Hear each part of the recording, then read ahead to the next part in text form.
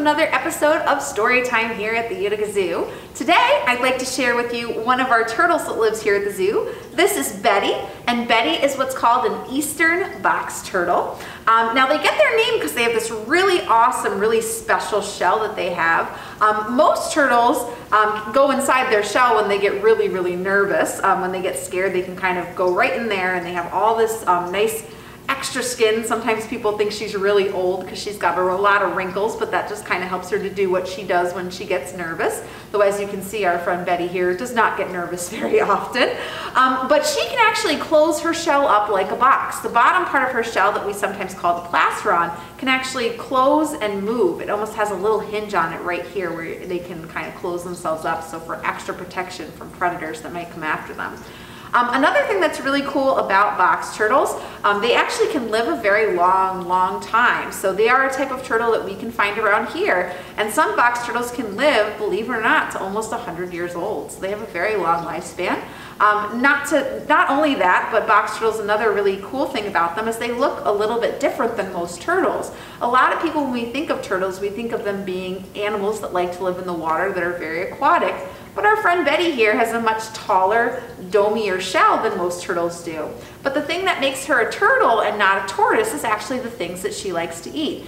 Turtles love to eat both plants and meat, whereas tortoises only like to eat plants. So that's how we can kind of distinguish that she is, in fact, a turtle. Now, I'm going to put our friend Betty down for a moment so that we can start our story, which is, where should turtle be? Late one night, when you couldn't hear a sound, there came a cracking and a popping, something moving on the ground. Inch by inch, a turtle slowly broke away from its nest on the beach and headed for the bay.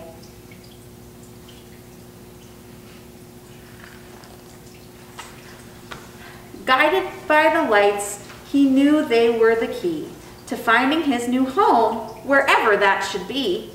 But the lights weren't stars, and the lights weren't the moon. They were houses and cars, and he turned too soon.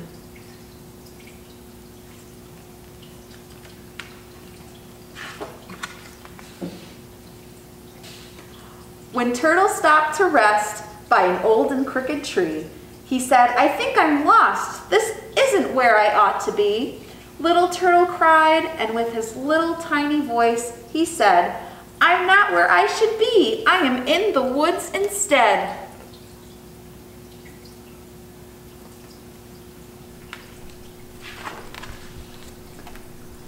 A bear came out when he heard the turtle's plea. He said, "A box turtle, that's what you could be. You wouldn't have to swim. You could feast on fruit. You could crawl around the forest and sleep a lot to boot."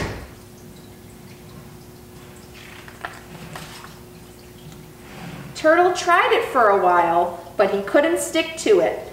He was not a box turtle, and he just couldn't do it. "No, thank you," said the turtle. It's just not me. I really don't think that's what I'm supposed to be."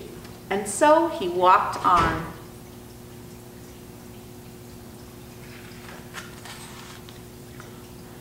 When Turtle stopped to rest by a cattail in the sun, he said, "Where am I now? Can you help me, anyone?" Little Turtle cried, and with his tiny voice he said, "I'm not where I should be. I am by this pond instead." A frog jumped down when he heard the turtle's plea. He said, "A painted turtle, that's what you could be. You could sun on logs, you could munch on bugs, you could stroll around the pond and slurp down slugs."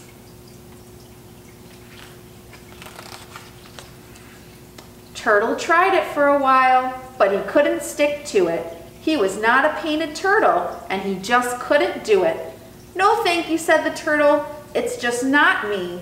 I really don't think that's what I'm supposed to be." And so he walked on.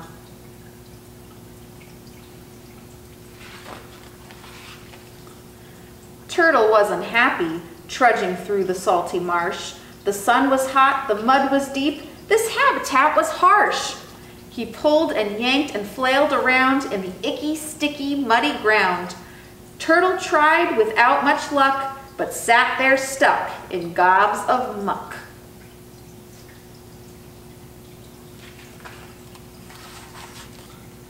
A beetle flew down when he heard the turtle's plea.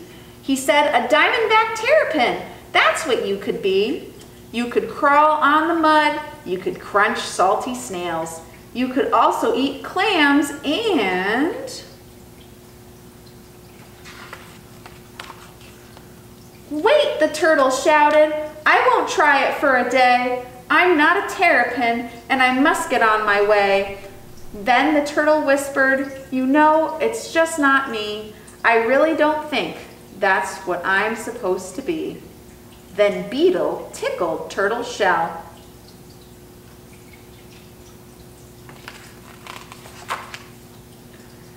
The turtle laughed so hard that pop, he flew out from the mud, about a mile and a yard. Little turtle cried, and with his tiny voice he said, "I was looking for my home, and ouch, my head is sore instead."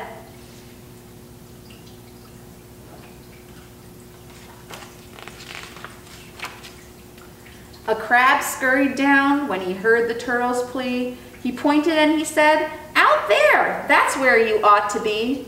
"Out there, little turtle, it's well within your reach." Then Turtle looked around and saw he had landed on the beach.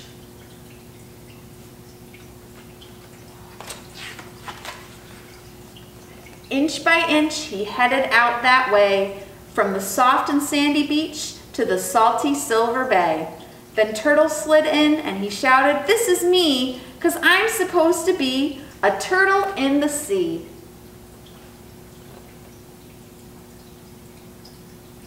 The end.